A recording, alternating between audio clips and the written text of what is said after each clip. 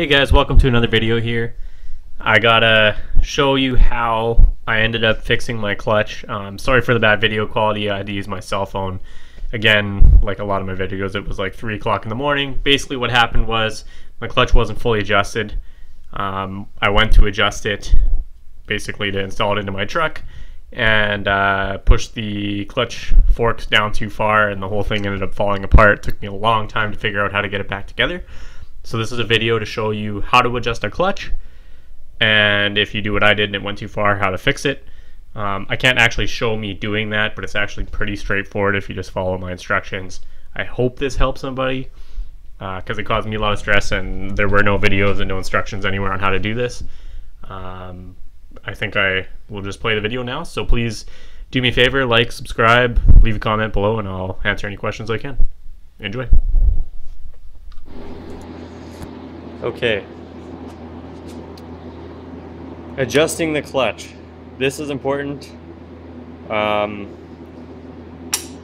If you take your clutch out and you do not change anything and you're reusing all the exact same parts, the same disc, the same clutch, just don't touch it, put it back in, torque it to spec, and you're done. However, if you buy a brand new clutch, you need to check that it is adjusted properly if it's an adjustable clutch. You can tell it's an adjustable clutch by these springs here.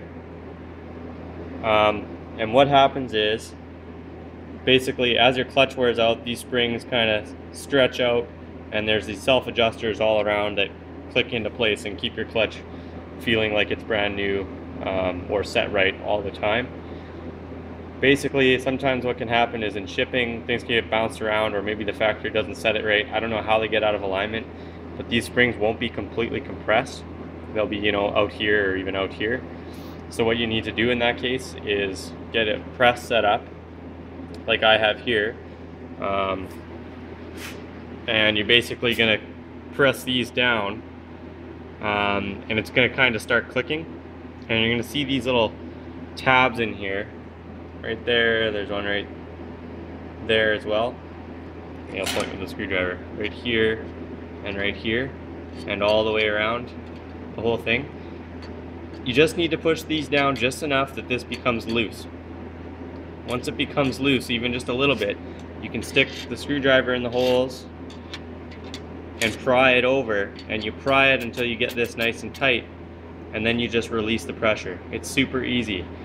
Don't make the mistake that I made and push this too far down, because once you push it too far down, these springs slide right off and everything spins around inside there, and it isn't easy getting it back together.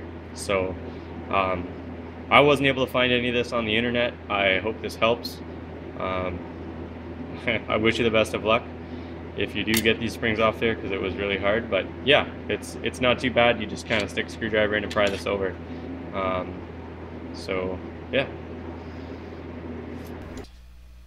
Hey guys, once again, thanks for watching. I know that this isn't a super good quality video, I said that, but I'm hoping it'll help some people. I had a hard time finding this info.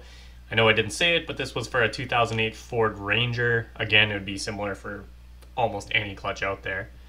So if you have any questions, leave a comment. I'd really appreciate a like and a subscribe, and thanks again for watching.